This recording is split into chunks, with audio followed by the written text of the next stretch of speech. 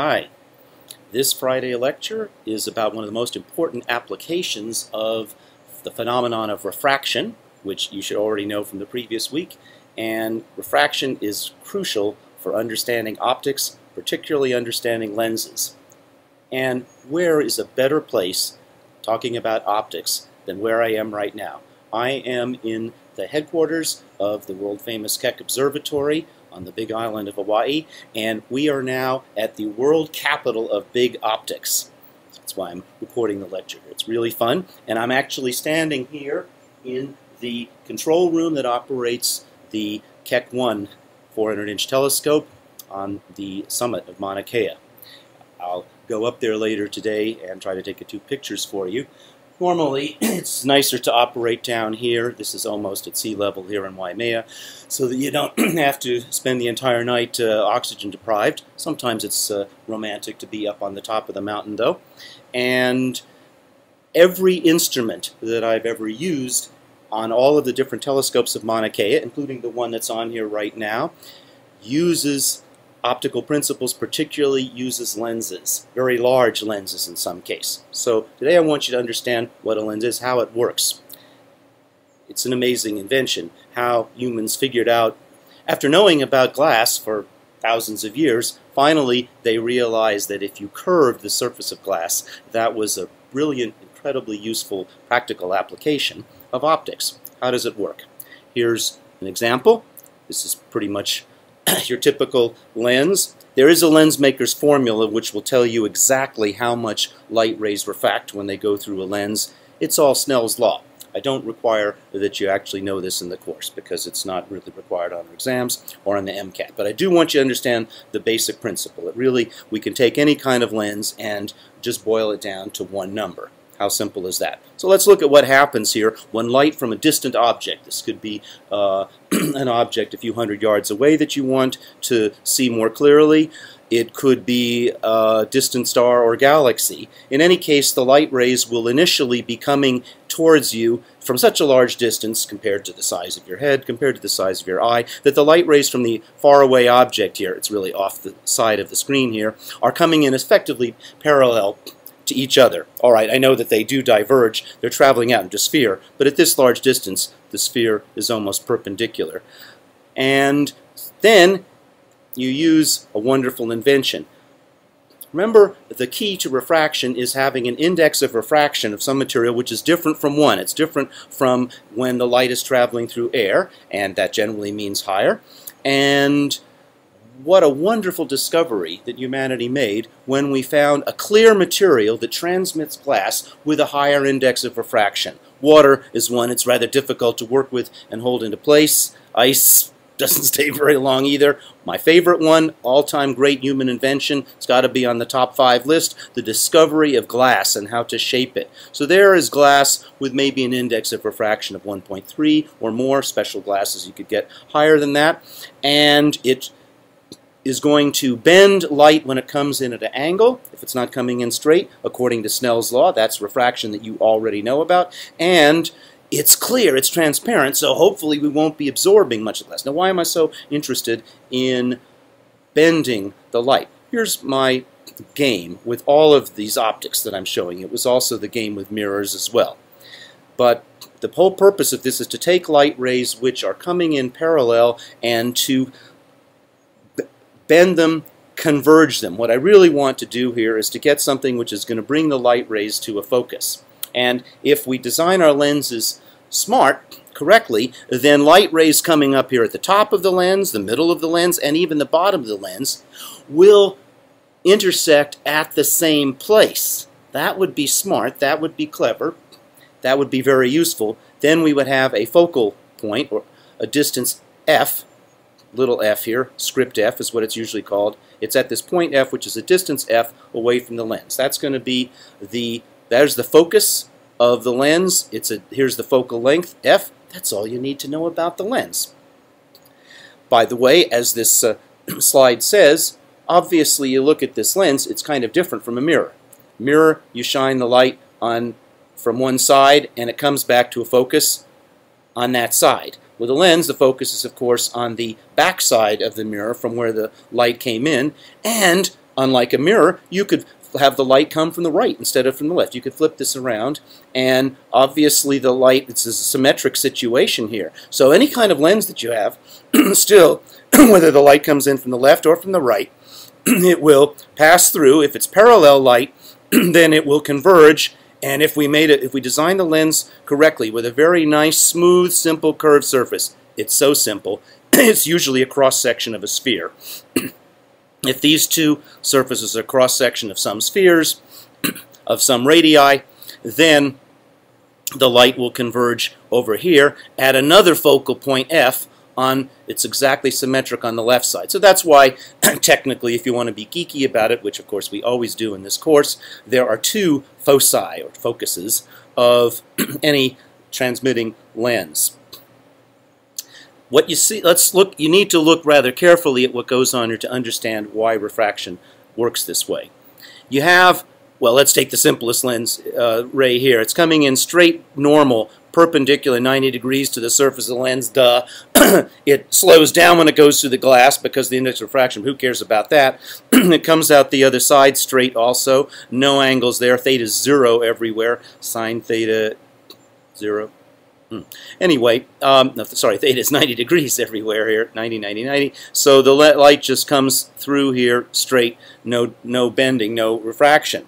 However, look at a light ray which comes in up here on the lens. The whole point of this lens is to gather some light, not just the light rays here, but also the light rays up here and down here. This light ray is coming in at an angle. See that little angle there? With respect to the normal to this left surface here is this dashed line. So it comes in at an angle to the normal, and Snell's law tells you that the larger index of refraction bends the light closer towards the normal, closer towards the perpendicular to the surface. So it is not terribly well illustrated here, but in the first hit, the first transition, you see, the light rays here are going to bend down because they came up at an angle on this side, so they're going to bend closer to the black line. So that line inside the glass, it travels straight across, except now it's bent downward. Good, I've already accomplished part of what I want to do. But there's more. This is the fun thing about lenses. I could have just had a flat side of the lens. It would work okay. So as long as I have one curved side of the lens that has a certain radius of curvature, and then when it exits, it could exit a flat side, I would have achieved my purpose. I could have bent this light down. But there's a bonus here. If I'm a very industrious lens maker, I could actually also put a reverse curve on the exit side of the glass, as is often done. Get double my money here, double the use of the glass, because now the opposite effect happens. But now we're going the opposite directions. We have the light that was traveling through the glass lens still not exactly perpendicular to the exit surface here. Here's the black dashed line showing the normal line to the exit surface, and this light ray is coming at an angle. It's a little bit of a smaller angle now. And so what does Snell's law say when you go from a high index of refraction medium, say n equals 1.3, back to air, n equals 1? The light then wants to refract away from the normal. So it comes in a small angle, and then this angle here, the exit angle, is going to be larger here. In other words, this second surface of the lens also, it looks like in this case, they're symmetric because the lens has been polished the same on both sides. It's going to bend by the same angle downward. You got it. Downward again. So one bend downward here, another equal bend downward here, and now this light ray is really going down. What happens to the light rays on the bottom? Exactly the opposite, because they're coming in where they're facing a surface which is curved, which is tilted the other way. So this light ray, when it hits the first surface, bends up a little bit, closer to the normal, and then it bends up more at the exit surface, going further away from the normal here. So we've done exactly what we want to do. If we polish this lens, basically you just have to polish this lens symmetrically. As I said, the cross-section of a sphere is the easiest to polish. It's what everybody always does, and except for very fancy cases. So we'll have, the further the light is up, the more it gets bent. The closer to the middle is, the less it gets bent, and the more down here, the more it gets bent up. A perfect formula to have all of these different light rays converge at the same point. That's what we want, at the same point. That's where the magic happens.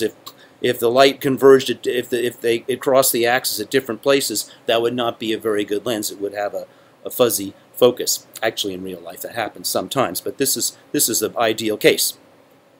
In all of what I'm going to be telling you now, I'm making an assumption here, by the way, that this lens is actually quite thin, and that all of these angles here, thetas, theta 1s, theta 2s, theta in, theta outs, are relatively small angles, so that sine theta is approximated by theta.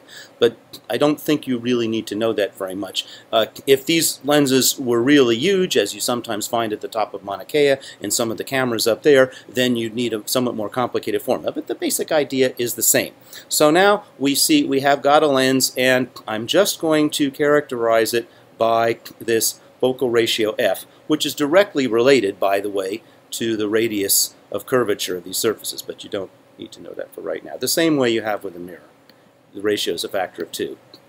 Here's a few different kind of lenses that you could grind in your glass grinding shop. This one is the same as I showed you. It's convex on both sides here, so that both sides do the converging of the light rays. Here's a lazier one where you just polish one side, so it's got half as much converging power. In other words, this one is going to have twice as long a focal length, but it'll eventually do the job. This one is a rather complicated one because the first curved surface converges the light if it's coming from the left, but the second exit surface, just happens here, is also curved the same way, so that second surface will actually tend to diverge the light a little bit. So the second surface cancels out a little bit of the curve in the first surface. These would be special purpose mirrors. This is the diagram I showed you before. Notice how analogous this is to the mirror case. Really, it's quite analogous. You have parallel rays coming from a distant object on the left. They reflect off of a mirror. In this case, the mirror is also a cross-section of a circle, so it has a certain radius of curvature, and the radius of curvature is out there. And the focal point here, roughly, especially if this was just a small angle, the focal point roughly here is about the radius of curvature over 2. That's all it is. Just as a convex mirror produces an image here, sorry, that's a concave mirror, convex lens does the same job. You remember that a more sophisticated, a different version of a mirror was a convex mirror that was curved this way. In other words, has what you would call a negative focal length. Would that be of any use with polishing lenses? You think it might be useful to polish a concave lens where we actually hollow out a cross-section of a sphere on the left and a cross-section of the sphere on the right here. That might be useful also. Let's go with that. Remember, in the case of my convex mirror here, what happens is it's all about bending the light rays. They come in parallel, but they go off this curved surface, and instead of converging, they diverge. They bounce off here. The higher up it is, the more up it goes. The one in the center bounces straight back, and the lower it is, the more down it goes. So the higher the ones, they bounce up at an angle, the lower rays bounce down an angle, so the light that was parallel diverges. We could do the same thing with the lens here if we polish it in this concave way. See how that works? It's exactly the same diagram. The straight middle light ray comes straight through, hits at a 90-degree angle, perfectly normal, goes straight through. But a high ray hitting at a big angle from the glass here is refracted up when it goes into the high index of refraction, and then as it exits, because you've got the reverse curve on, it's bent even more up. So one bend up here, another bend up here, and opposite happens at the bottom. It bends down a little here and down even more there. Actually, you can see, does this have a focus also, assuming that these are symmetrically polished, like cross-sections of spheres? Yes, this also has a focus, but it's going to be a virtual focus, because the light rays, if the light rays are diverging, of course, any set of diverging lines, you can trace them backwards, even if they didn't travel this path. Your eye could trace them backwards, mentally, to where they must intersect. Diverging lines must have intersected at a point, except that here, the point is on the left side, the back side of the lens. That's a virtual focus or a virtual image there. And again, it has a focal length f. We'll just use the same terminology pretty much as with mirrors. And The only difference for the convention here, let's go with a fairly intuitive convention. If it's a converging lens, so the focus is on the other side from the way the light entered, then we'll call that a positive focal length here in meters or centimeters, or inches or whatever you want, but it's usually in metric units. If we have a diverging lens here, then the focus is actually back on the entrance side of the light, so we'll call that F a negative focal length there. Diverging or concave lenses have negative focal length. That's pretty analogous to what we had with the mirror, except the curvatures are different. Let's see if you understand this. Quick little question. I've never actually seen this in real life. It's just a thought question. Suppose you're scuba diving and your friends have some kind of fancy plastic bags that can be inflated into a rigid volume. This is water here, so that has a high index of refraction. But this is air inside the bag here with an index of refraction of 1. And in this case, they've inflated the bag to have a positively a concave convex surface on the left, convex surface on the right. That looks kind of like a lens, except it's the opposite of what I showed you before, because it has low index of refraction in a high index of refraction of medium. This is the opposite. I don't know how they engineered this this bag underwater. This bag has a concave curvature on both sides of it here. And so suppose that the light rays come in either the right side or the left side through the water. It's pretty obvious that the light rays that come in parallel are not going to stay parallel, and the question is, and it looks like they're going to do opposite things for situation A and situation B. Which one is it, A or B, which will have parallel rays converge as they pass through the air? Think about that a bit. All right, that's enough time. You can pause this if you want, but I'm going to now tell you the answer. This should be just the opposite of the case that I showed you before, the normal case where this was a glass lens with a high index of refraction surrounded by air. We've got the opposite here. So, for example, let's just take one light ray and then you'll understand the whole deal. This light ray here is traveling horizontally from the left, hits the surface here, and it's hitting it at an angle. And now, because it's in the air, it wants to not keep on going straight, like that. It wants to bend away from the normal, the perpendicular to the surface. It wants to bend up.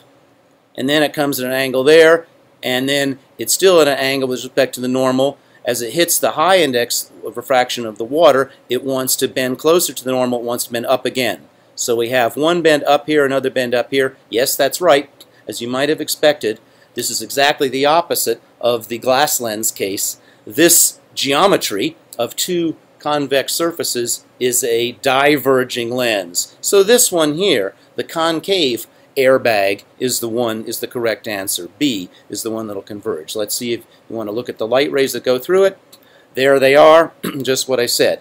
In the concave case, this light ray bends away from the normal, and then again it hits the dense surface and it bends towards the normal. That's two bends down. Opposite happens up here. So there's your converging lens, which could, in principle, I've never seen these made, in principle, it could focus light with a positive focal length, F.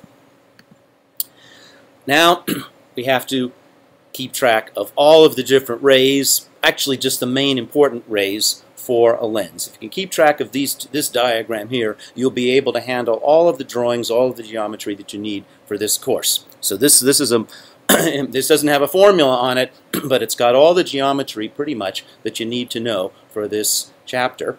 And it tells you how both kinds of lenses with a positive focal length F here and a negative focal length here will make images. Let's look at the more intuitively easy one, to me at least. The top one, positive focal length here first. We'll put and just for convention, I always put the object on the left side. The light's coming in from the left side, obviously. In the problems, the object might be on some other side, and you'll have to figure that out. What are the key rays of light coming from the object that you need to know? Well, there's the tip of the object. Of course, it's sending light rays in all directions. But we only really need to consider here 3 light rays. Let's have one light ray that goes parallel to the optical axis. The optical axis connects the base of the object to the middle of the lens. So here's ray 1 going parallel, and it hits the light ray. We know that's going to bend down a lot, the most, because it's hitting at a steep angle here. It's going to bend down. Since it was a parallel ray, I know where this is going to go on the right-hand side. That's why I picked the parallel ray, right? Parallel rays, by definition, they're going to converge and hit the optical axis at the focus, one of the foci, the focus of this lens. So that's a distance f from here. So I know the path that object 1 has to take. It has to go through the focus after it hits the thin glass lens. Let's do a real trivial one now. The light ray that goes from the object straight through the center of the optics. Center of the objects, that's light ray 3. That one's very easy. I've shown you basically how that one works with this diagram here on the right-hand side, just to remind you. Remember, yes, it's hitting at an angle as it enters here, and so yes, actually this graph doesn't really show it very well. It's going to curve, when it hits at an angle, it's going to curve a little bit closer to the normal going through the glass. But notice, because this is a special ray, it's going right through the center of the glass. Just at the center of the glass, the surface here, remember these angles are small, the surface here is almost exactly parallel to the surface here. Not true here. They're tilted with respect to each other, but here they're just about parallel. It's just like a flat parallel slab of glass right in the middle. So yes, it bends a little bit, refracting this way when it goes through the glass, but all of that is exactly canceled out and compensated when it exits back into the air, the low index of refraction. So going through it puts a jag, a little kink in the path, which is not actually shown here. It goes down a little, jags back out, but still, remember, all of these angles are assumed to be small. This glass is assumed to be very small here for all of my ray tracing. So pretty much it comes out at the same angle it went in. It's coming down at this angle. It's going to go out, exiting at that angle. How trivial is that? Here's a fun one. This is maybe the least obvious one. Let's take for our last ray, we'll call this ray 2 here in the diagram. It's a ray that emanates from the tip of the object and goes through, it's interesting, this goes through the other focus of the lens here, which is symmetric. So there's one focus. By the way, the 2 foci are symmetric here, even if this lens is not symmetric. You could have a lens that had a steep curvature on this side and then a large radius of curvature on that side. It would be a sort of an asymmetric lens. Or you could have a plano-convex lens where one side is straight and the other side is curved. Doesn't matter. They still have 2 foci, one at focal length plus f, and then this other focus would be for light that was traveling from the right to the left. Why did I send the light ray through here? Why? Because I know that any light that goes through this focus should do an exact reverse or mirror image of the light ray of path 1. Going through the focus means that the light originally was parallel to get there. That's the definition of the focus. So this light ray, if you trace it backwards, it must have been coming parallel to the optical axis on the other side of the lens. Suppose that there were light rays, parallel light rays coming from right. We know what would happen. They'd hit the lens here, they'd refract a lot, and they'd hit the optical axis and converge at this focal point, f prime. So just tracing back the other way, I know that a light ray that passes through f prime, this light ray 2, must end up parallel here. So that's how we knew that this one had to be at the same angle, this one had to go through f, and light ray 2 had to come out parallel. And you notice this is drawn pretty accurately for small angles. All 3 of these light rays, and by the way, all light rays in between that I didn't bother to draw because they're not so easy and not so interesting, all these light rays converge not at f, they converge further back here. Ta-da! They converge at this point on the bottom of the optical axis. They start at the top of the optical axis, they've converged here at the bottom of the axis, and that is the tip of the image formed by the lens of the object. So we'll call that I, and there's the tip of it, and there's the foot of it there. There's your image. We're going to call that a real image because this is it's at the point where real light rays actually traveling through the optics would actually converge. That makes a lot of sense to me. The next one, I always get a little bit shakier with virtual images. Maybe you too, if you're like me. So let's try the same trick when we have a diverging lens here. We'll send 3 light rays towards the diverging lens, and of course they're going to diverge, not converge like these. What's going to happen there? Let's do the very simple one first. You have the light ray number 3, which is going through the center of the optics, and we know it puts a little jag right there, which is very small, and comes out at the same exit angle that it came in. That goes right through the center. That's your ray 3. Ray 1, fairly simple here. It was a parallel ray to start with, so it diverges, but we know that if you were to trace this backwards, that light ray would appear to be emanating from F, the focal point at the focal distance from this lens.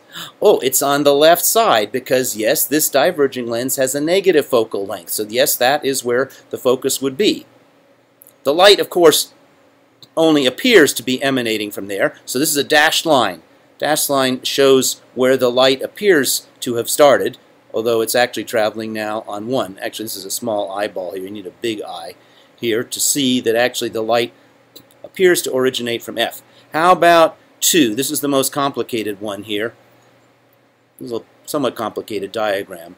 2 is the light ray emanating from the tip of the object aimed at the other focus on the other side, symmetrically, an equal distance on the right side of this lens. That's the same way as I did here with this ray. I sent some light towards this focus and saw that it ended up being parallel. Well, this light that's headed, this ray 2, that's headed towards this focus is going to be bent parallel to the optical axis. So it'll come out at 2. Trace all of the diverging light rays paths back. Diverging rays, you can trace them back, must have intersected, and it turns out that all rays, 1, 2, 3, and all rays in between, appear to have diverged from one single point, which is shown right there. See where my cursor is? Right there is the intersection point. Ta-da! That's the tip of the image formed by this diverging lens. The light rays did not actually take that path, but after the light rays went through the optics, they appear to have emanated from that path, and there's no way you can tell the difference, even if you had a very sophisticated eye. The light rays have formed an image, but it's a virtual image on the left side. It's on the same side as the light rays originated. So we'll call that image a negative distance. Image distance di is negative in this case. Image distance here, we'll call that our convention. It's a sign convention. We must be consistent with our sign convention or we'll get the problem wrong. We'll call this a positive image distance di. That's your ray tracing geometry. That's about as hard as it's going to get for geometry. In at least one of the problems on the exam, I'll give you one of these situations and ask you to trace a few rays and see where they intersect so that you can figure out where your image is. If you're not exactly sure about sign conventions, go with the ray tracing.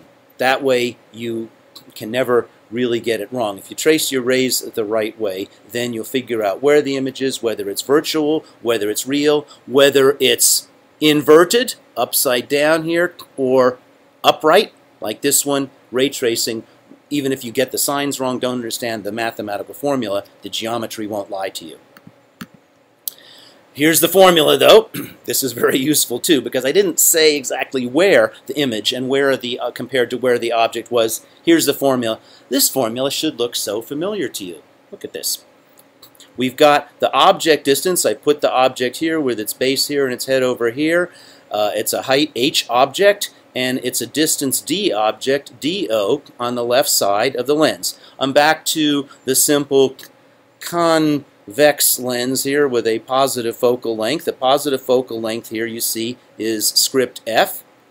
And there's a great symmetry. There has to be a great symmetry in this formula. Here is the distance to the image, that happens in this case to be formed on the opposite side, the right-hand side. It's a real image of the converging lens, and so that's a distance di on the other side. That's where, these are just two rays. I didn't even show you the light ray that went through here and converged. But anyway, all of the light rays converge over here that were emanating from O prime, the tip of the object. They all converge at I prime over here, and that is a height hi, and it's a distance di away. Look at the symmetry in this formula. Why does it have to be symmetric like that?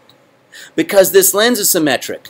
I could have traced light rays. This could be my object here. Suppose I just stuck an object that was upside down here and saw where the light rays emitted from here. They would travel exactly the same path in the reverse. This is all reversible, and they would make an image over here. So DO and DI can be swapped in this formula depending on where the light emanates, where it originates. This has to be symmetric. If you have DO and DI differently in your formula, you made the wrong formula here.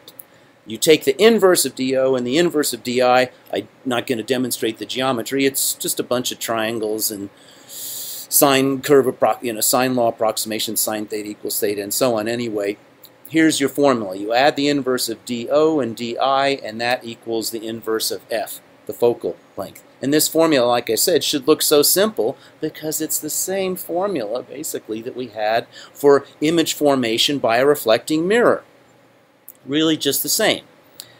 And another thing that's very much the same is if you take the height of the image, hi, then the ratio of that to the actual height, ho, of the object, hi to ho, is, of course, still the magnification of this lens in this situation. There's a magnification, and by similar triangles here and similar angles, hi over h object is equal to di over d object, right? If di is smaller here, then you actually, compared to do, you have a demagnified image, magnification less than 1. And sign convention, I put a minus sign here because in this situation, the image is inverted. So hi is actually negative of ho. That's a sign convention. That's a sign convention we're using in this course. So that's how come the minus sign. So this formula and this definition of magnification is pretty much just about all you need to solve most problems, as long as you know what you're doing and what all of the variables are. I'll give you 2 of the variables and ask you to solve for a 3rd variable, typically.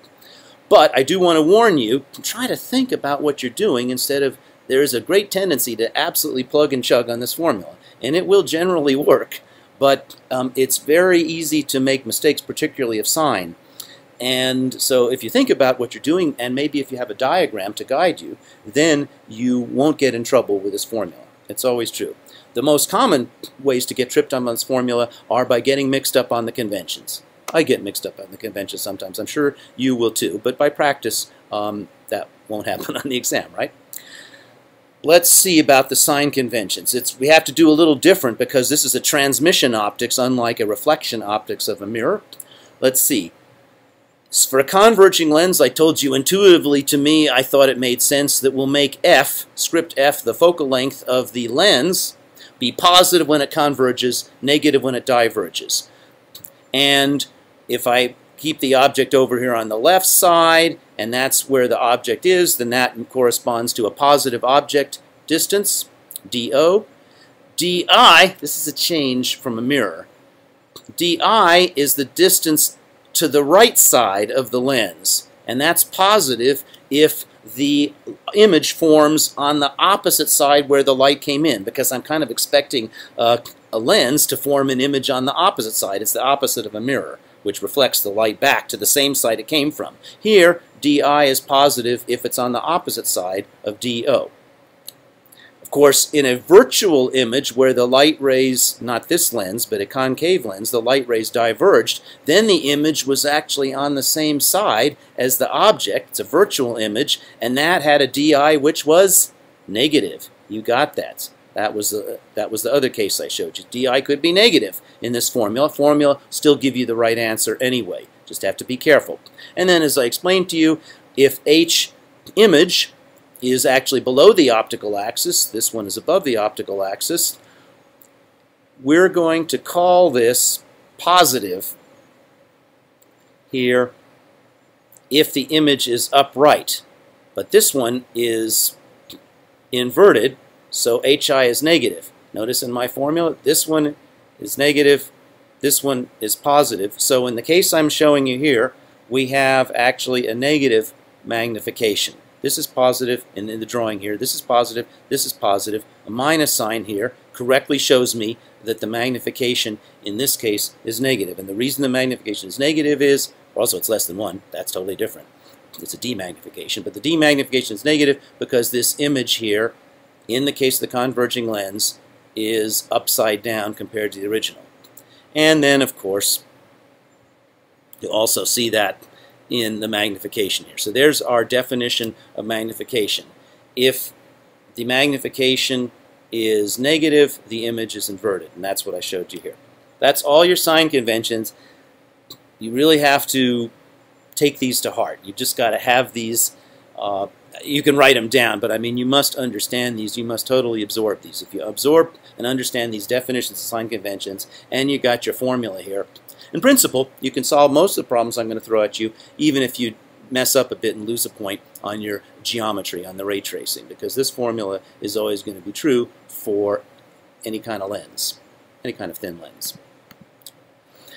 Now, I didn't show you all of the ray tracing that you could get in these situations. There are many cases. In this case, I have a converging lens, so that it's f positive, and I started out with DO, the object, being placed at quite some distance. In fact, it was more than twice f away from the lens. But of course, what happens as I move this object closer and I make DO smaller, what happens in my formula? You should be familiar. We did the same deal with mirrors here. You make DO smaller. This fraction then is the inverse of that, gets bigger. This is fixed. We're not changing the optics. We're not repolishing in the middle of this. That's fixed. So if this gets bigger, to still maintain the equality, this much gets smaller. How does this get smaller? DI had to get bigger. So as I push the image closer here, this image gets pushed out gradually further to the right. So DI is going up and DO is going down. That's interesting. What's happening to the magnification as I push the object closer from a long distance away towards the focus here? Ah, this ratio is going up. Magnification is going up. It started out actually demagnifying. It was a demagnifying lens, but as I push this over to the right, it's going to demagnify less, and you can guess what's going to happen. Eventually, if I get it close enough, it's going to start magnifying. It's going to be a magnifying converging lens. Here's the different cases, and something very special happens when you move the object through f and also through twice f there, which is the radius of curvature if this was a mirror. So if the object is a long way away, we've seen this now a few times. This is a summary for a converging lens. So f is positive here. If the object is a long way away to the left, then you get a real image, but it's inverted and it's demagnified. But then if I push it closer, let me look at that closer, so that the object is less than 2f away, but still more than f away, I still have a real image. It's still inverted, but now the magnification, which was 1 when I was at 2f, now starts getting positive. Magnification is going up. It's more than 1. I'm actually using this as a magnifying glass. It's an enlarged object, m greater than 1. Actually, sorry, m is more negative than minus 1 because it is an inverted image. And finally, I can't make a real image if I get inside the focal point, but I get a virtual image on the other side. Well, it's on the left side now. It's a virtual image, and it is magnified, and it's upright. This table should look very familiar, by the way. I really just took the same situations as for image formation by a converging mirror.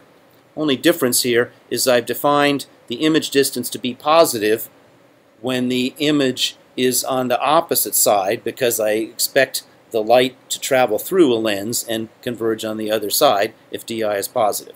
So if you didn't remember exactly how this goes, if you could just remember this table, this is a useful thing to write down and memorize and understand, you could have just known your converging mirror table And you could have just realized that pretty much the same table applies for a converging lens with these special behaviors that happen. There's two special points. When the object is 2f away from your optic and when it's at the focal point of your optic. Remember, if it's at the focal point of your optic, then all the light rays are going to end up being parallel when they go through the optic, which is no image at all. It's an image at infinity when the light rays are parallel. Let's do two examples, and then I'm going to be done for now. These are sort of plug-and-chug examples, but I think it captures the basic idea. I don't even have a geometric ray tracing to show where the different light rays from the object are going to go through the lens. It's a converging lens and then intersect at the image, but the formula works here. I've got a lens with a focal ratio of 4. I'm doing this in centimeters to try to keep it real. This could be 4 miles. It could be 4 anythings. 4 inches, 4 meters, whatever. But in practice, this is a practical problem. So I've got a lens with a 4 centimeter focal length, and the object is quite some distance to the left of it, a long way. That was our first situation. So we already know what should happen. I've got my 1 over f on this side. That's known, it's given, if you just read the problem carefully. I've got my 1 over 16, and this is positive because the object distance is positive, of course. So I've got 1/16 on this side, and then I have the unknown, 1 over d image, and I just have to solve this. Gave a fairly simple problem because 1/4 is 4/16. 4/16, let's minus this from both sides, knock off 1. I have 3/16 equals 1 over di here. So then you can invert both sides and you get the correct answer. di is 16/3, that's the inverse of 3/16. What's 16/3, or what is that? That looks like it's about 5 1/3 centimeters. All right, 16/3 centimeters, and we have a real image formed on the opposite side of the lens. It is inverted, so the magnification is going to be negative. What is the magnification? That might be a typical question I would ask you. It's a simple question. It's a one-pointer. Well, we take our formula. The image location di is plus 16/3. The original do was 16. There's your minus sign. And so the 16s cancel each other. I have 1/3 minus 1/3. So yes, that's right. It is a inverted image and it is demagnified or reduced. It's actually 3 times smaller image than the original object. Let's do another problem here. And this one is similar deal, except this time we're going to get the object closer. In fact, we're going to put the object so close that it's within the focal point. It's at smaller distance than the focal length of this lens. Focal length f is 15 centimeters. The object is now only 10 centimeters to the left of it, so do in this case is actually smaller than di. And now I want to know where the image is again. So I've got 2 of the unknowns are told to me. I've got to figure out the third one to solve for it. There's your 1/15, 1 over f is equal to 1 over d object, 1/10. And then also 1 over di. Let's look at this. 1/10, of course, is bigger than 1/15, so I'm obviously going to have to subtract something here. Let's see a little bit of math in our heads, arithmetic here. That would be 3/30ths, and this is 2/30ths. So 3/30ths minus 1/30th is equal to 2/30ths. So this has to be minus 1/30th to solve this equation. So that means di is the inverse of that, which is minus 30 centimeters. Minus.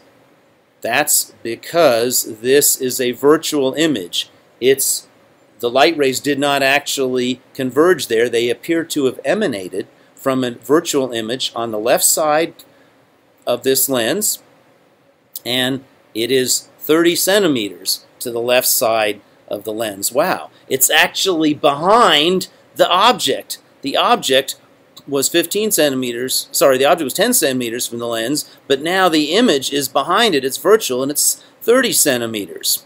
Because that's a minus, and there's a minus in the magnification formula, they cancel.